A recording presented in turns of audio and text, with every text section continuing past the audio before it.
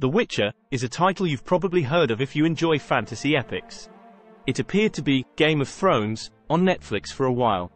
Unfortunately, the situation has changed, and The Witcher is now in a less than favorable position.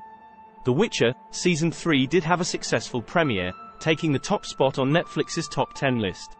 Its reign, however, was brief, only lasting a few days before being overthrown by an unexpected rival, a stand-up comedy special. Alright, everyone. The situation for The Witcher is not good. Let's look more closely at the figures. There are indications that things aren't going well for Geralt and his adventures, even though Netflix hasn't released any viewership statistics. Season 3 received lower user ratings than Seasons 1 and 2.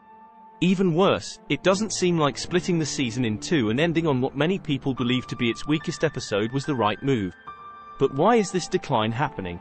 Well, one significant factor is Henry Cavill's impending departure, who has won hearts as the iconic Geralt of Rivia. In the already renewed Seasons 4 and 5, it is rumored that Liam Hemsworth will take his place. Given that the beloved Geralt won't be the same character, it makes sense that many fans are leaving.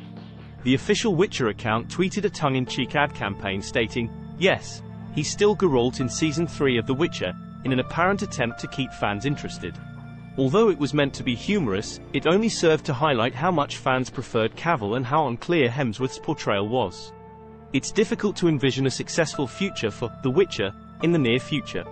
The show has experienced a sharp decline from its early success as a result of Cavill's departure, dubious creative decisions, and deviations from the original material. These errors, according to many detractors, are among Netflix's worst ones. What then will happen to this once promising series? Only time will tell, but if the pattern persists, the Seasons 4 and 5 viewership could be disastrous. Please share your opinions in the section below. Will The Witcher be able to turn things around, or is it doomed to failure?